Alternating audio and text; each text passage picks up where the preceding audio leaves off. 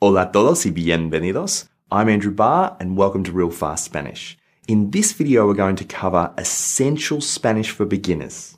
Specifically, we're going to look at the most important parts of Spanish pronunciation, and you're going to learn 10 essential words and phrases that you need to know really well when first starting out. If you've just started learning Spanish or picking it up again after a long break, or you're about to go to a Spanish-speaking country and need a few basics to get you through the trip, then keep watching.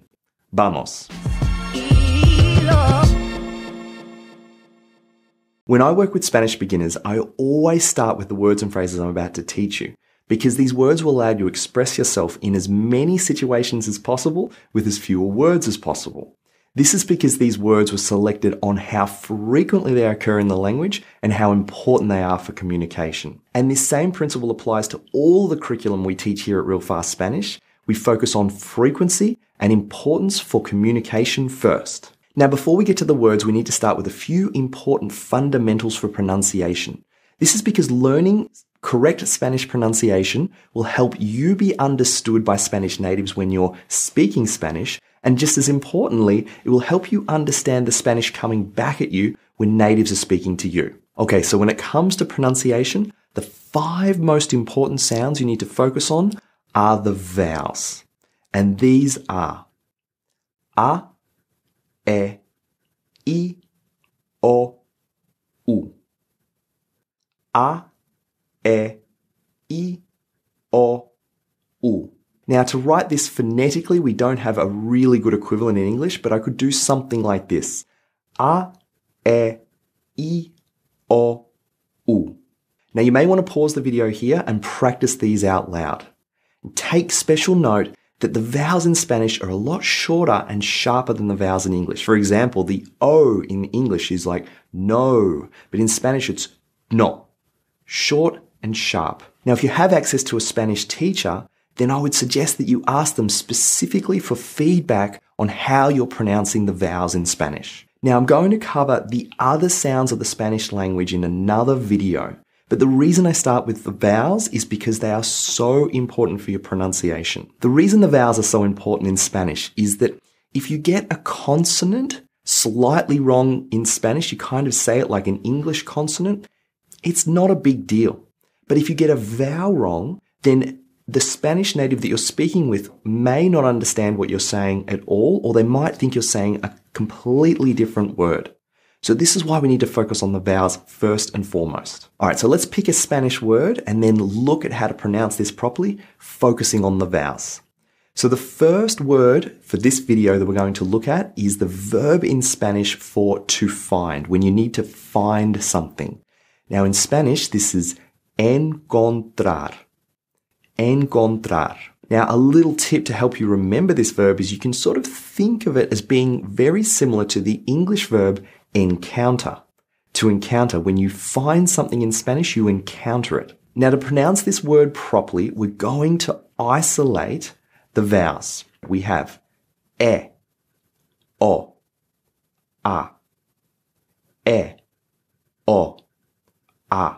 Now, your goal is, once you've isolated these vowel sounds, you know how they need to sound in the final word. Your job is now to add the consonants back in without changing these vowel sounds.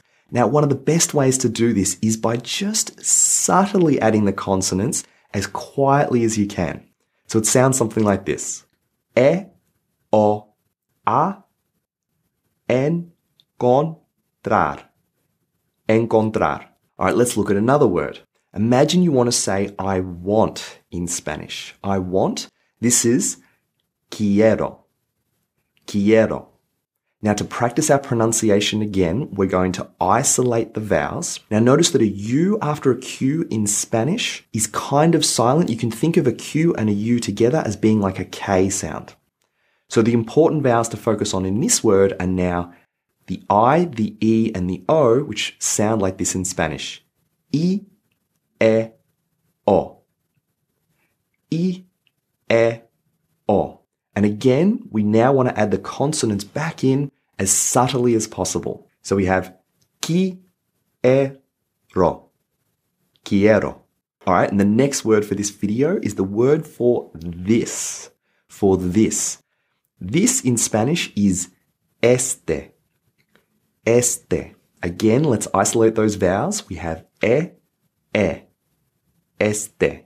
All right, now we can put this all together. So we have, I want to find this. This in Spanish is quiero encontrar este. Quiero encontrar este. Now imagine you're walking through a small town in a Spanish-speaking country and you're a little bit lost. You've got a map and you're trying to find a particular landmark, maybe a church or something, and you can see it on the map, but you're not sure where you are. You can simply go up to someone in the street and you can say, quiero encontrar este, and just point to the map. I want to find this. Now, they may come back at you with lots of Spanish that you can't quite understand, but that's okay. They can still point you in the direction. Okay, the church is that way, right? And just follow the direction, and then if you get lost again, quiero encontrar este, and point to that map. Let that person know, I'm trying to find this. Now, another word that we have on the list is I can. I can. Now, this in Spanish is puedo. Puedo. Again, let's isolate those vowels. We have u, e, o. U, e, o. Puedo. Puedo. Now, in a similar sort of idea, you may want to say to someone, rather than I want to find this, you might want to say, I cannot find this. Now, that would simply be taking the word puedo and putting the word no in Spanish straight in front. So now we have, I cannot find this. No puedo encontrar este. No puedo encontrar este. So it's almost expressing a very similar idea. I want to find this. I cannot find this. Can you help me? Point me in that direction. So let's look at a quick recap of the words we've got so far. So we have quiero, I want. Puedo, I can. Encontrar, to find. Este, this. And then no, which helps to make our sentences negative. Now, another really useful verb apart from to find that you may need while you're traveling through a Spanish-speaking country is the verb for to buy. If you want to buy something in a market, for example. So the word in Spanish for to buy is comprar. Comprar. And again, isolating those vowels, we have o, a, comprar. Comprar. So imagine you walk into a market and you see something that you want to buy. You can now combine a few words together. You can say, I want to buy this. This in Spanish is quiero comprar este. Quiero comprar este. Now, this is a great, simple sentence that you can give to a shop owner just to let them know this is the thing that you want to buy. Now, what if you want to be more general and you like everything in the store and you say, I want to buy something. I want to buy something. Now, the word in Spanish for something is algo. Algo. So putting it together, we can now say, I want to buy something. This in Spanish is quiero comprar algo. Quiero comprar algo. Now, the next thing I'm going to teach you in this video is not a word, but a phrase. And this phrase is really useful for expressing obligation in Spanish. So the phrase is as follows. Tengo que. Tengo que. Now, this translated back to English means I have to. I have to. Now, when you look up the word tengo and the word que, you might get different meanings. You'll get tengo meaning I have and que meaning that. But when they go together in a phrase like this, they express obligations similar to the phrase in English, I have to. So now we can put this together in a sentence. We can say, I have to buy something. This in Spanish is tengo que comprar algo. Tengo que comprar algo. Now there's one more word I'm going to teach you in this video. So imagine you're back in that marketplace and you're walking around looking for things you want to buy, and someone comes up to you and they try to sell you something that you don't want or need. Using your politest tone possible, you can simply respond and say, no necesito este. No necesito este, which in English is, I don't need this.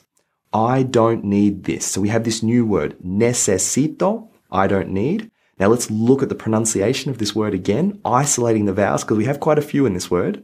We have e, I, o. Necesito. Necesito.